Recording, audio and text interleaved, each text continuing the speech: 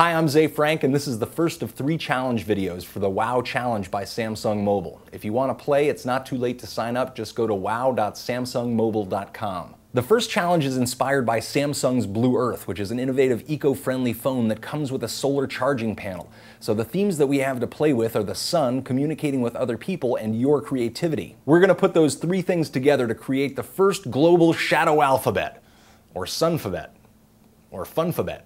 I'm not sure what to call it. Here's how to play. Use your body to create a shadow in the shape of a letter, and then take a picture of that shadow and upload it to wow.samsungmobile.com. The pictures that you upload will be combined to create a dynamic shadow alphabet, which will allow you to create and send shadow messages. You can submit as many letters as you want. We need lots of them. And even if you submit the same letter as someone else, it'll be different because it'll be you. You can submit uppercase letters, lowercase letters. We even need punctuation marks. You can make fancy letters with serifs like my uppercase T. And yes, you can use props. How else would I have made my lowercase I?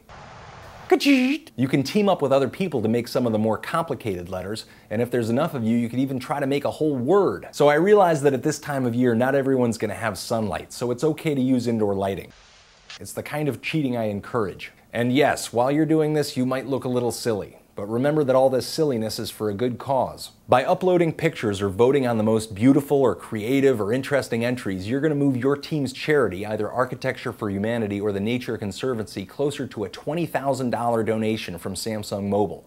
And the second place team gets a $10,000 donation, and that's a lot of cash. So get out there and get your charge from the sun and help me make a shadow alphabet, or sunphabet, or whatever we're going to call it.